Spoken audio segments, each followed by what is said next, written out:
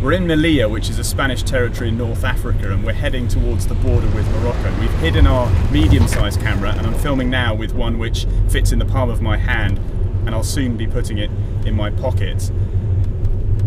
We're heading into Morocco without journalist permits because where we're going the authorities don't want us to film.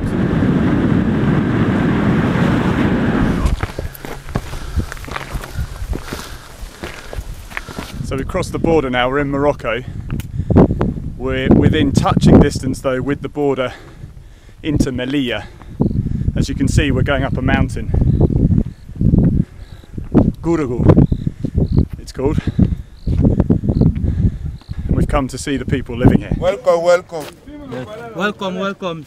So 11 of you live in here? Yeah, 11 of us living here. These makeshift homes stretch all over this part of the mountainside, and this is just one camp of several. There are thousands of migrants, sub-Saharan Africans, all waiting, desperate to cross into Melilla, into Spain, into Europe.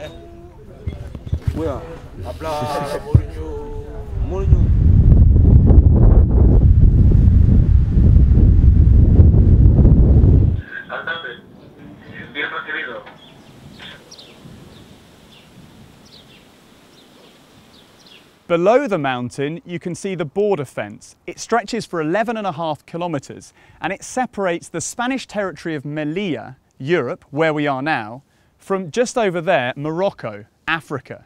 Now, the border itself is comprised of 3 fences. The one on the furthest side is 8 meters high.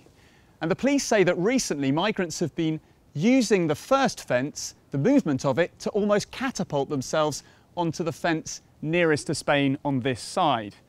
The police say they come down to points on the border in their hundreds, and they can cross this border fence in less than a minute. And the authorities here in Melilla say that the number of migrants that crossed in the first 3 months of this year is roughly the same as the number that crossed in the whole of last year. ¿Sabes lo que es uno? Pues venga. De uno, que no vais a entrar. This is the main crossing point from Morocco into Melilla, Spain. The Spanish police are carrying out rigorous checks on the vehicles here because sometimes migrants can be hidden inside the chassis of a vehicle. But you can see the huge flow of people across this border. As many as 40,000 people can make the crossing from Morocco into Melilla in one single day. And that's equivalent to half the total population of Melilla.